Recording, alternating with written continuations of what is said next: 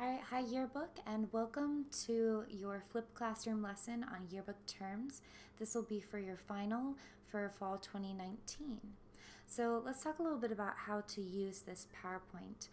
First of all, there's 4 different sections: photography, design, yearbook organization, and then also interviewing and copy. So use this video and the markers, those are going to be added in the description part of the YouTube video, to take you to the spots that you might need to learn a little bit more about. And then also, if you are a staffer, you're new to Yearbook, or a fairly new editor, I think that this is really going to help you so that as you move up in Yearbook and you become more involved, that way you can start using these a little bit more frequently and also start understanding how Yearbook is structured. That way you can start planning and organizing and checking out how you would want a yearbook to look as well.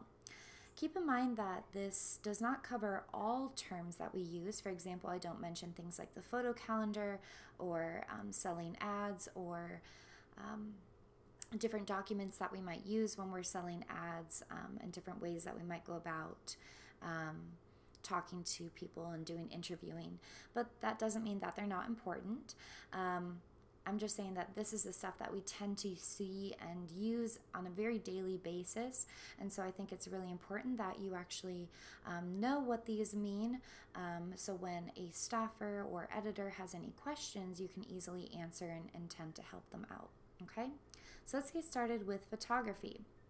A lot of these terms you have already seen in the photography lesson that I've done earlier this year.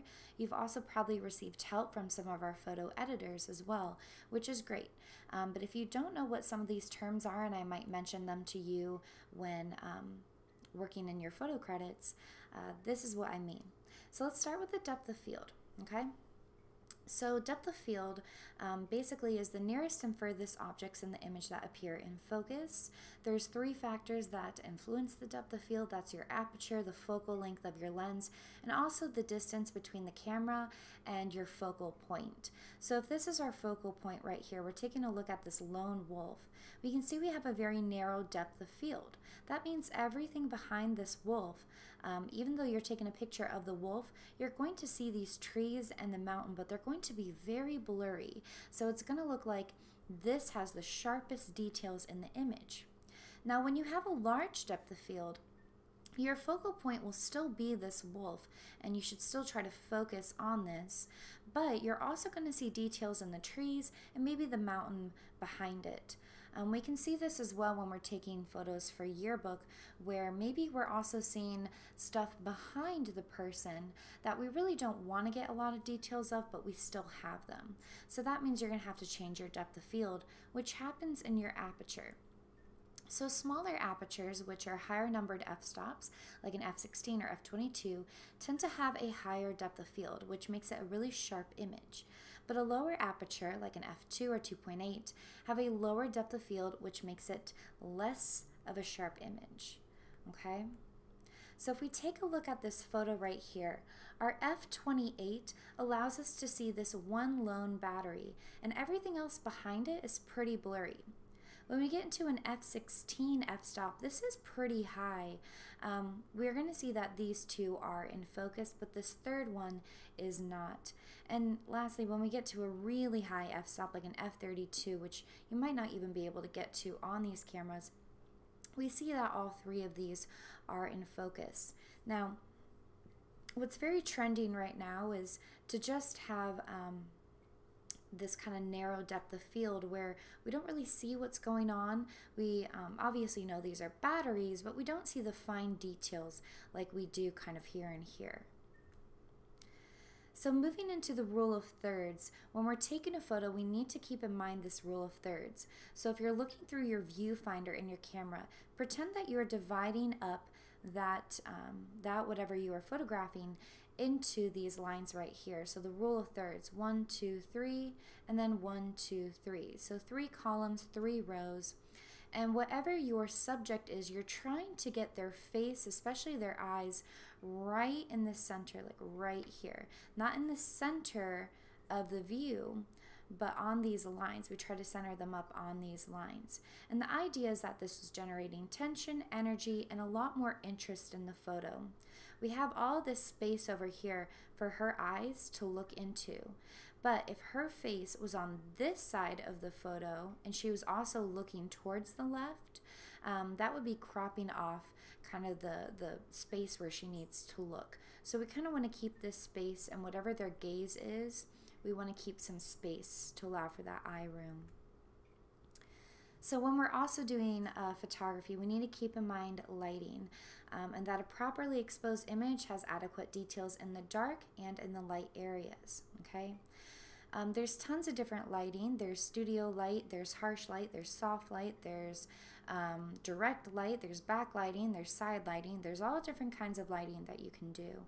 But what we tend to want to do is soft lighting. We see that a lot in studio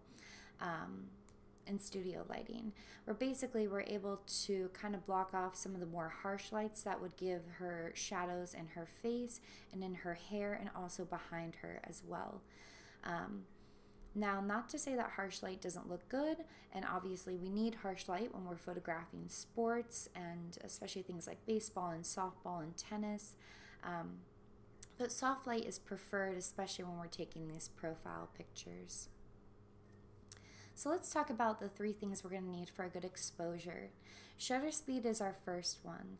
Shutter speed is half the next slower shutter speed, which means it's letting in half as much light, and twice the next faster shutter speed, which is letting in twice as much light, okay? So a fast shutter speed, if we're looking at something that is in motion, like a hummingbird, a really fast shutter speed will be able to capture the wings and not see them in the flurry, okay? A medium one would probably, you'd still see some of the details of the wings, but it's definitely, you can see them flapping. And then if we're capturing a hummingbird in a slow shutter speed, we might see the body of the hummingbird, but definitely not the wings because they're moving too fast. So keep in mind that when you're doing sports photography, that when we're looking at someone who's about to make a touchdown, they're running across the field, we're going to want a nice fast shutter speed so we can be able to capture that movement really well. But if we have a slow shutter speed, we're not going to see that fast action happening, or that fast tackle or the touchdown. Instead, we're going to have a really fuzzy photo. It's not going to look good. ISO comes to play when you're talking about sensitivity of the sensor to light, okay? Basically, if you have a low ISO, your photo is going to come out a little bit darker. If you have a higher ISO, your photo is going to come out a little bit lighter. We might not see as many details, especially as we do in this one, but the whole subject of the photo is definitely lighter. So the thing about ISO is that they can result in noisier or grainier, I've definitely said this on your photo credits, and also lower quality images. Photos that are really grainy don't look good. They look almost pixelated. But if you take a look here, an ISO of 200, this is still really good exposure. It's definitely not underexposed. Yes, it's darker than an ISO of 1600, but the 200 has really good details, and you could easily lighten this up in Photoshop if you needed to. The 400 is not too bad, but we're starting to lose details right here in the cup. And then an 800 or 1600, especially when we have too much light coming into this, it just makes it so that we're losing details and it's a bit too grainy. Backlighting is a type of a lighting that you can do. We actually saw this in a lot of our divider pages from last year in Yearbook. For example, this was Sarita, and she was in a play last year, and this was light was coming and hitting her from the back and also from the side right here, made for a really beautifully lit photo.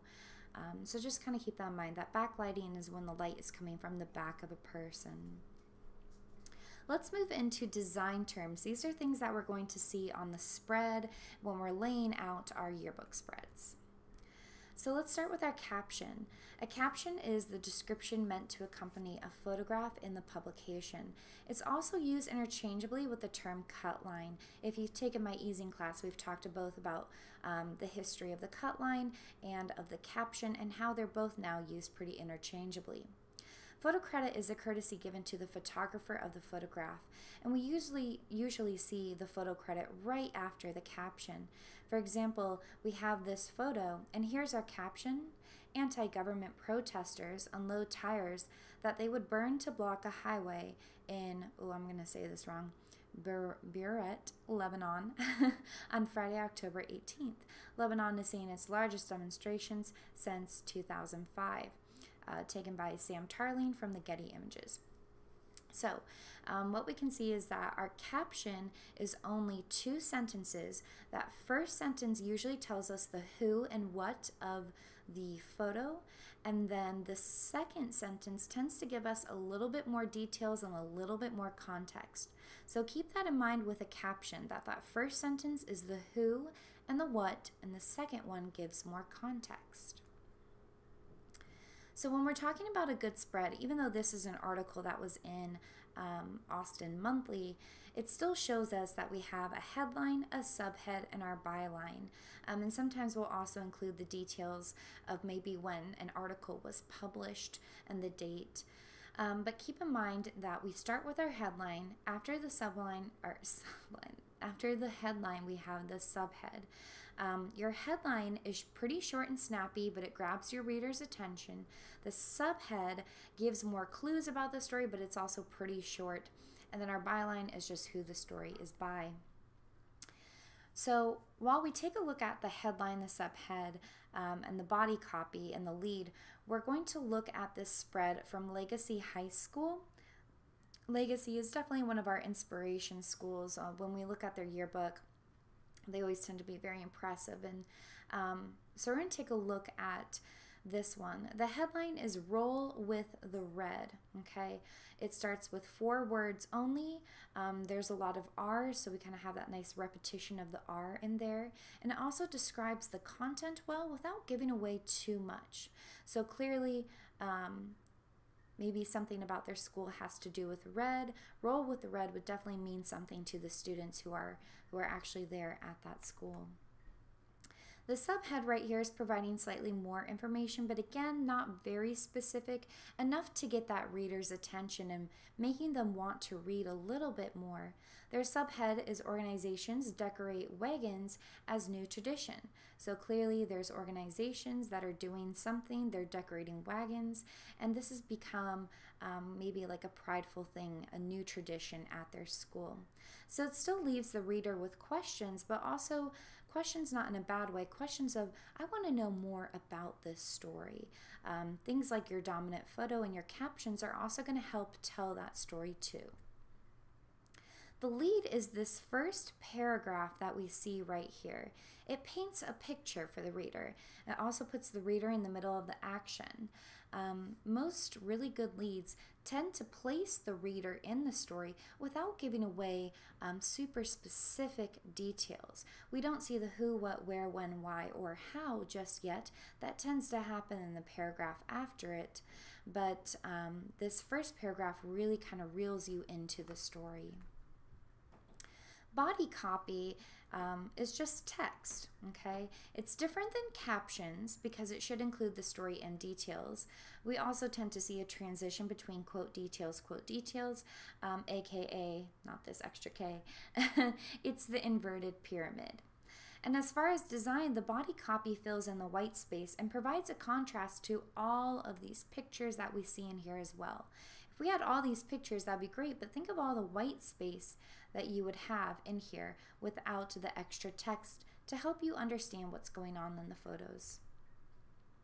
Our dominant photo is the biggest photo on the spread, and it grabs the reader's attention. It's usually the best picture of the event.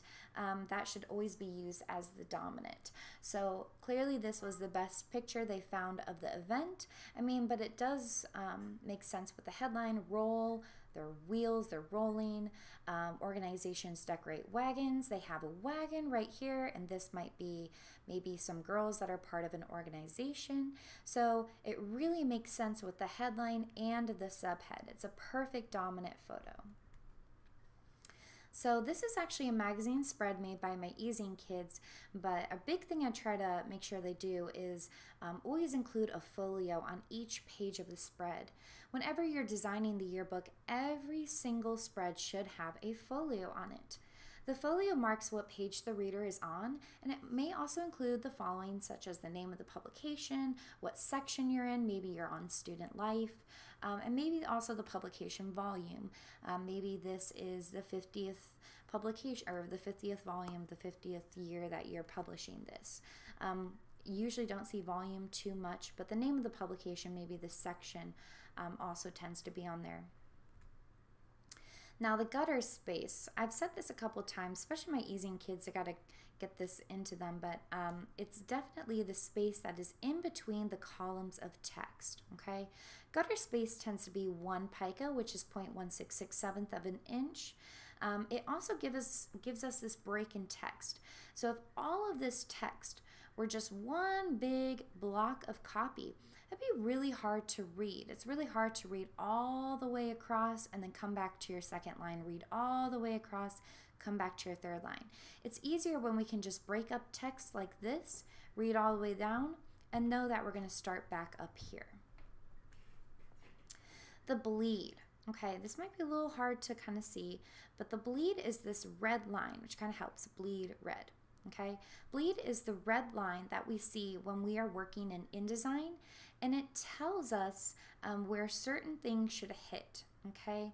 Certain elements that need to hit off of the page. So if this photo, if you want it to look like it's bleeding off the page, which means it's coming off the page, you would see on here that this photo is coming off of the page, but it's going all the way to the bleed, okay? Now what the bleed does for us is that when the spread is printed, if, for example, it's printed slightly, maybe just a little bit off of the page. So this is the page you're working on, but it actually prints a little bit more off of this page. We're not going to see some little white sliver of line. Instead, we're actually still going to see the photo as it's supposed to look, which it looks like it's coming off the page, okay? The bleed goes around the entire spread, by the way. You can see it all the way around. Margins are these purple lines, and they tell you that your text needs to stay inside the margins, okay? It's a really hard thing when you're working in preview mode. When you're working in preview mode, you don't see these little guides, these margin guides or the bleed guides. You actually don't see these frames either. Instead, you're working a little bit more blindly. I suggest only look at preview mode when you're trying to preview your document, when you're ready to print it or when you're ready to be finished with it. But for the most part, you should work in normal mode. That's going to help you keep your text inside the margins and keep all your graphic elements that you want to bleed off the page. Make sure that they are bleeding to the bleed line. All right, pica is a unit of measurement. I just said this a second ago, but again, it's 0.1667 of an inch, and we round up so that there are 6 picas in 1 inch. The guttering columns of text is default to 1 pica, but when you're designing captions like this, you need to keep in mind that you need to keep a pica of space. What's really helpful when working in InDesign is if you hit the buttons Shift and then any of your arrow keys, up, down, left, right, if you hit Shift and then up, your text or whatever graphic element you're working with is going to move up 1 pica. And when you move to the left or the right and you do the shift left, shift right, it's going to move always 1 pica. So just kind of keep that in mind, that whenever we are moving stuff and I'm talking about spacing or we need to see at least a pica of space, you can easily make that change by hitting the shift and the arrow key buttons. Let's talk about the yearbook organization. So deadline. Everyone should know what a deadline is, but if you don't know, deadlines are times when the spreads, the caption of photos are due either to the editors, they're due to me, or they're due to our publishers. we have internal and external deadlines, and the internal deadlines are ones that are set by the editor-in-chiefs, basically for all editors and staffers to meet. And then external, meaning that once our editor-in-chiefs have received those spreads and made any edits to them and they're ready to be sent off to our publishers, we need to meet deadlines set by our publishers so that we're printing on time and that we also aren't running into any money issues either. All right, a spread, or DPS, also known as a double-page spread, is a two-page document created in InDesign for the designer to lay out the text, the photos, and the graphics for the yearbook. So if you're working in normal mode, this is what you're going to see in InDesign.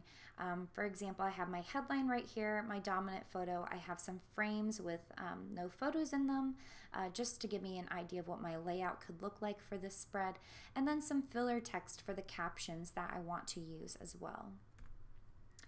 Our style guide. This is set by the editor-in-chief or editor-in-chiefs. It sets the tone for the yearbook and includes the fonts, the sizes, modules, those are example spreads, margins, spacing, boxes, measurements, graphics, how many graphics, your text, how much text, color scheme, and much, much more. If you go into the PowerPoint and you click on this image, it will take you to our style guide for this year. This just happens to be the headline package that we're going to use for different headlines in our spreads, and this is what the folio should look like. So that's just an example that your style guide is going to show the editors and the staffers what exactly we're looking for when creating our spreads for the year. All right, the ladder is a term for the organization of the actual printed yearbook, and the best ladders are the ones that include deadlines, editors, and all the staff members. All publications delegate their spreads and their deadlines based on ladders. So the ladder is really the starting place. And then when you're getting ready to actually begin your school year, you're pretty much finalized with your ladder so you can start working off of deadlines. For example, we are currently working on deadline 2. I pulled up the ladder on here just in case you haven't seen it in a while. But here's deadline 2. It's a little bit bigger than our deadline 1. And then the entire book itself, you can look at the entire ladder. And this is going to be the whole yearbook. And you can see what pages are on which deadline. So our yearbook is 300 pages. It's pretty large. And it's divided up into all these sections, which we're about to talk about next. Okay, so it's divided into these different sections. Some of the big sections we tend to see are theme pages, student life pages, sports, academics, reference, profiles, ads, and there's more as well. As you notice, our staff is made up of editors who each in turn get different staffers to help them with these specific pages. So let's talk about the index. This is part of the yearbook. It's usually in the back, and it lists the students' names and what pages they are on.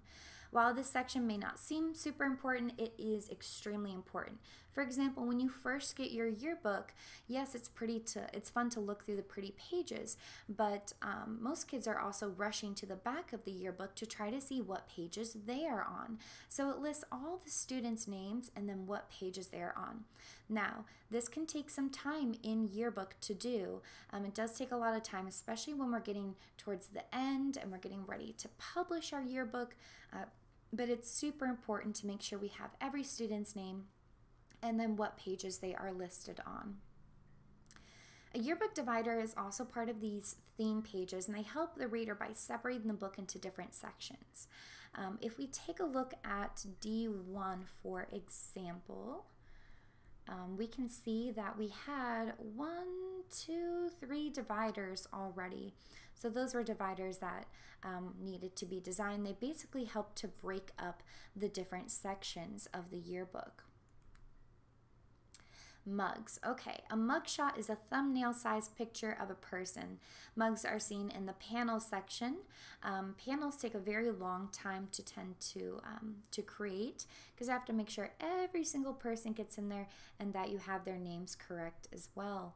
Now we're seeing a lot more design with panels as well. We don't just see these individual images of students, but we might also see a little story about a student who is in that grade that could represent that grade level well. We also see mugs in newspaper columns. If you ever read something like Dear Abby, you might see an image of a woman who's being Abby, and that would be a mugshot of that person. Now, mugs are important because they're cataloging each student at school. I've definitely had parents email me before saying, my student isn't in the yearbook. And then we'd have to go back and check their mugs and make sure that we actually do see a student in there. It's really important not only for parents, but students want to make sure that they're represented in their school as well. So let's move into the reference section, kind of like the panel section. This allows us to categorize and catalog our clubs and organizations. Sometimes these sections may be the only place that a student is listed, so it's really, really important to include them. So for example, we might see this girl right here only on this page and in this section right here, but maybe we don't see her anywhere else in the yearbook. So it's really important to include all the clubs and organizations because our students are super involved, but maybe we don't see them at all of the football games and the pep rallies. Maybe we actually just see them participating in the clubs that they're interested in. So that's why we include clubs. Let's talk about theme pages, and this is pretty important because really our theme needs to be carried out throughout the entire yearbook. On the cover, on the divider, on the theme pages, everywhere in the yearbook we should see a consistent theme, all right? We're going to take a look at this example. This is what you don't know could fill a book.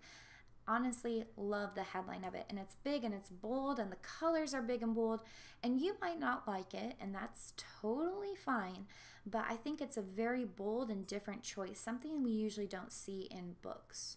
Okay, but we're going to take a look at how they carried out the theme throughout this entire book. So this left, it shows the cover in a very smaller image. It's actually right here. This is exactly what was on the cover, what you don't know about. And the cover is what you don't know could fill a book. So what you don't know about. So we still see those lines that are breaking up text. We see the different fonts. We see the different colors. And then this pink and the blue is seen in the headline package right here, the pink and the blue. Okay. We also see the blue throughout this entire spread and the pink with our little subheads that we have on top of each caption on here. And then we take a look at this page, and this one definitely deviates from the cover. We see this blue and this purple in there. See the blue and the purple right there. And then right here in a very small little image, we actually do see the cover. So we're still seeing the theme and the color scheme throughout the entire book. It's just paired a little bit differently. The pink and the blue right here are seen on this page, but this blue and this purple are seen on this one.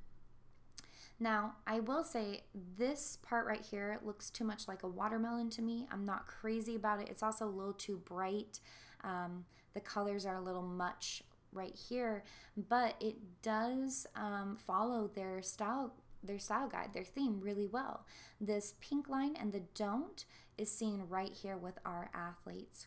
And then again, we see the color and the subheads in the blue, in the green in here as well. So basically, this book did a great job of being very consistent with their theme throughout the entire book.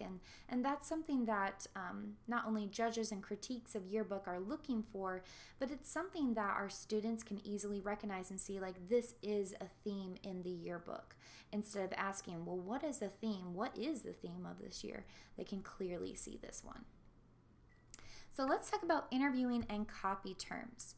All right, so this is going to be pretty easy because this is stuff you do all the time when you're interviewing people for captions. So direct quote comes from the primary source's mouth. It's not paraphrase, and only slight things may be changed in the quote, like inserting a word so it makes a little bit more sense, or removing those interjections that we always tend to use, words like or like. So if we look at this quote right here, we have the quotation marks and then person said. We should always use this kind of attribution where we quote, have the quote, comma, quotation marks, person said, and that person has already been introduced up here. Now, yes, this does come from a feature story, but it still needs to be seen in yearbook. Person said. An indirect quote is a little bit different. These are paraphrased, but you cannot change the meaning of the quote. You're just not going to use quotations. It's not a direct quote. So for example, we want to recognize this important date in history and turn it into a respectful commemoration of the life and legacy of President Kennedy, Dallas's Democratic Mayor Mike Rawlings said. We want to honor him to show that Dallas really did love him at that time and, more importantly, has grown to respect his leadership. That is a direct quote, but right here, it's a significant gesture, say local historians. That's definitely an indirect quote, okay? No actual quotation marks, no person said. It's very indirect, but it is still a quote. A photo credit. Now, a photo credit needs to be given for every photo that is in the yearbook. And this is why, at least one reason why we label photos in our spreads, on top of trying to have it organized for captions. But your photo credit can be written like the following: photo by person, photo courtesy of person, or photo provided by person. For example, this photo was taken by LNF, so we're going to give her photo credit, photo by LNF. All right, your primary source is the person who you should get a quote from, especially from the angle you are telling the story. So you need to ask yourself what your story is and who would be in the middle of that action. So if your story is about this football game and the student who made the touchdown, maybe it was the winning touchdown of the night. Who is going to be your primary source? It's probably going to be this student right here. You're going to want to ask him what's going on, okay? Now, a secondary source might be someone who is on the sidelines who's cheering on, but are all of these students actually watching a game? I think this kid is right here, maybe that kid, but the rest of them are focusing on this guy right here. So a secondary source is someone who's probably not right in the middle of the action, but who was a participant or a witness to what went on. Okay, and I think that is actually it, because I covered primary and secondary in here as well. Okay, so go back through this lesson if you have any questions and let me know, but this is everything you're going to need to know for your final. And also this is going to help you, I think, so much in yearbook if you don't already know what some of these terms are. All right, great. Have a good one.